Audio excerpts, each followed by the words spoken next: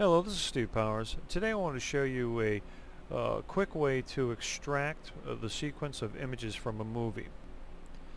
So what I have done here is recorded a MOV file from my camera, and there are a bunch of images that I would like to create a composition from that are on this MOV file.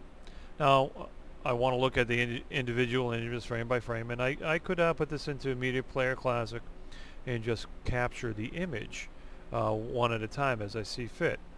But what if there's a large file that you're not sure what you want to do, and it's a lot easier to look at each image as an image file. So in this case, what I'm going to do is convert this MOV file into an AVI and then strip the sequence of images into a separate folder. Alright, the two programs that we're going to be using for this tutorial are both free programs. They are Pazera MP4 to AVI converter. They will also convert MOVs and Metroskis to AVIs. The next one is going to be Virtual Dub Mod, which is an AVI editor.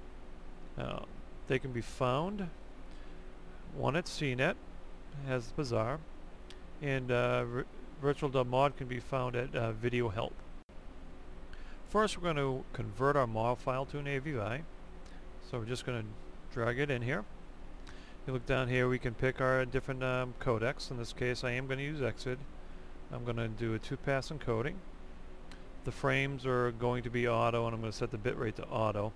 Over here on resolution, I'm actually going to make sure it is set to 100%. I don't want to lose anything. And after we do that, we just hit convert, and it won't take long to convert this. And you can see, since this is only, I think, like 45 seconds, it will take, this is all in real time, and this will convert it to our AVI. That's first pass, second pass. When this is done, the status up here will change from converting to completed, and we can click done, or click close, because it is done. Now that we have the AVI, we can bring this into Virtual Dub Mod. Go here. Once it's in there, go up to File. It says Save Image Sequence.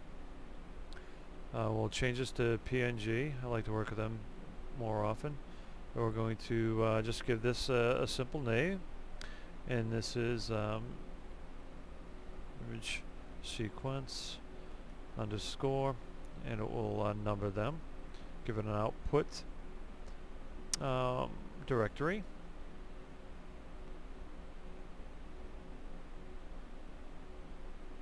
Which I don't want to show my computer. Image sequence right here. Put it there and hit OK. And again, this will take a very short time. So let's pause this and come back once this is done.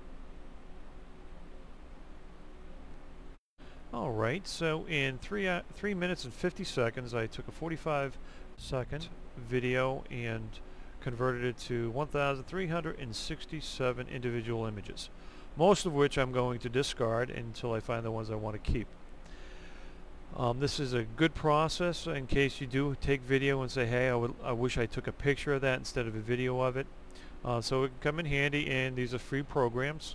It's a great process, it's a quick process, and it's an expensive process. Alright, well, that brings us to the conclusion of this tutorial. Hopefully this has been informative, something you can use yourself.